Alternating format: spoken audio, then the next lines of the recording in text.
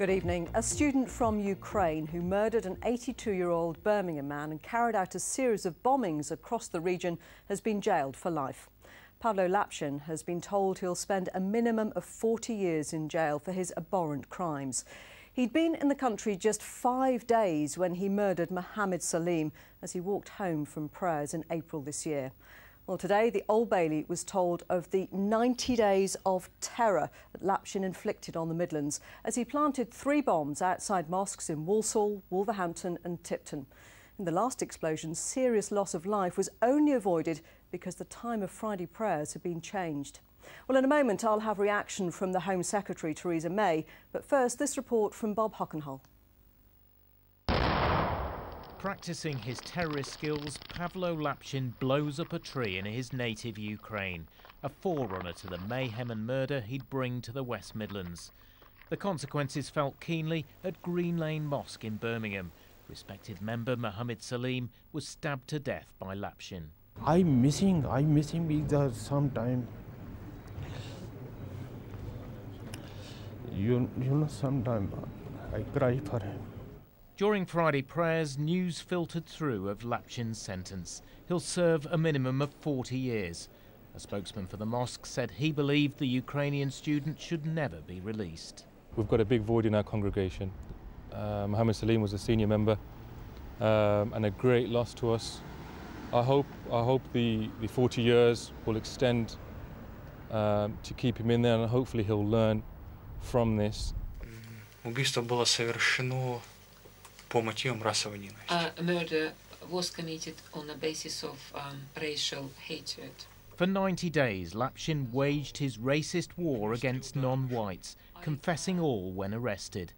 After murdering Mohammed Saleem, he left homemade bombs outside mosques in Walsall, Tipton and Wolverhampton.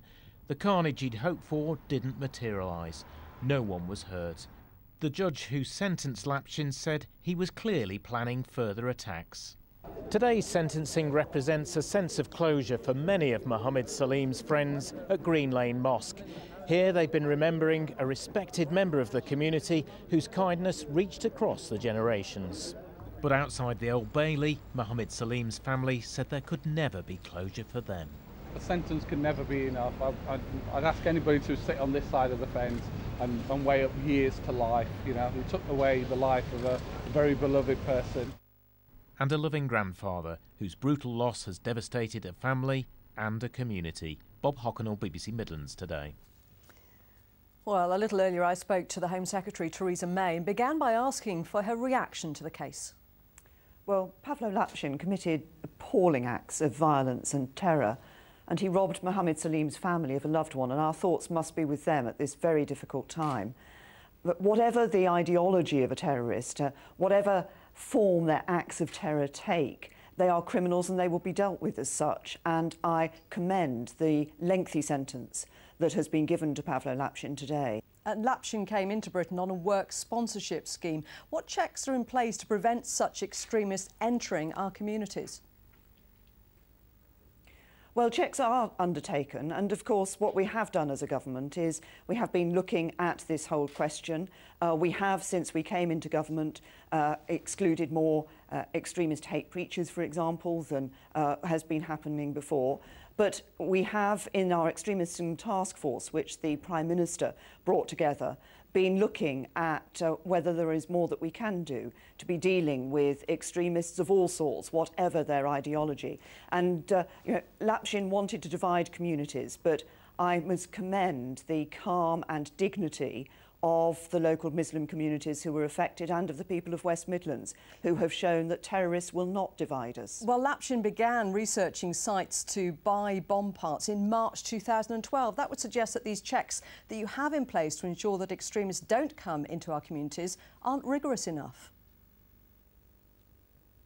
Well, of course, we continually look at what can be done to protect the public, and that is a task that we carry out. As I say, we are continuously looking at what more can be done.